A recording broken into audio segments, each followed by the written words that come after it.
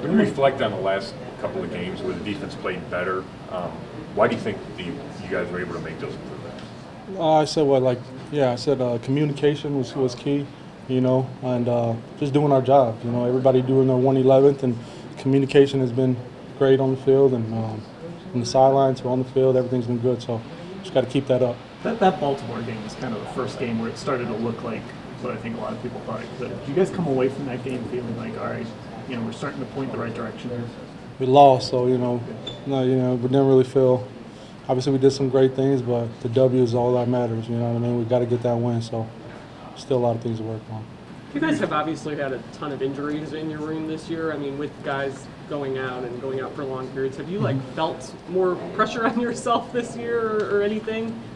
Not really. National Football League, you just got to be ready whenever that time comes. So sucks to see all my guys go down. A lot of guys in the room. Love those dudes, but yeah, NFL. That's why we play. I feel like you're handling the opportunity that those unfortunate injuries have kind of created for you. Yeah, I did some good things. Definitely a lot of things to work on too. So just got to keep it week by week and keep improving. Looking at your numbers this year, I mean, they're some of the best of your career so far individually, and I've been seeing people talk about you flying all over the field. Appreciate it. I guess has something changed for you over the last year or so, or this off season? Did you do something different? Just what's the path been like to kind of putting out this production that you have? Kind of just stuck to the grind, keep it simple, you know what I mean?